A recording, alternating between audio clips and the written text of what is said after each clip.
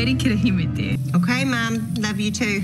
Oh, Maeve, your mum says hither Yolua. She's just had to nip out and get a few more tidbits for her hot pot. She'll call you later. Thanks, Leanne. But just before I go, darlings, I had a vision last night. She's drunk on mead. It was Knox. He was crying, wrapped up in a blanket, all alone. Yeah, well, that's already happened, Then Mum. he heard your voice, Maeve, My voice? and he stopped crying. Oh, praise be. It's a miracle. Laugh all you want, Nicole, but what I'm trying to tell Maeve is there's an unbreakable bond between a grandmother and her grandkids. Isn't that right, Felly? Yes, Nina. And a mother and child. We feel them. Oh, Mum? On a different plane. In fact, the other day, we were out You're walking frozen, at Mum. midnight, I and just... when I had this sudden flash to... Why did you hang up on Nina? Oh, it's just, well, the reception.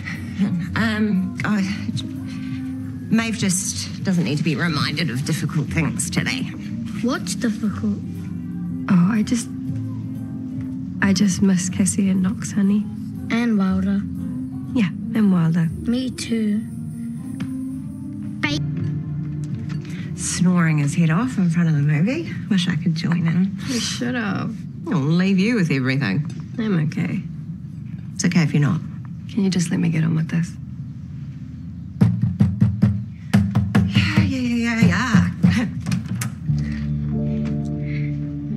Cassie. Just take it. Get rid of it. You're telling us you haven't taken anything? No, but I want to, so just get rid of it. And that's everything? Yeah. Hey, Cassie. Please don't go. Mum, she just got more and more controlling, and I couldn't handle it anymore. But you haven't been using? No, I haven't. But I wanted to.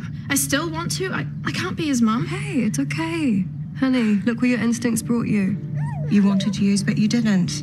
Yeah, and you brought little Knox somewhere safe.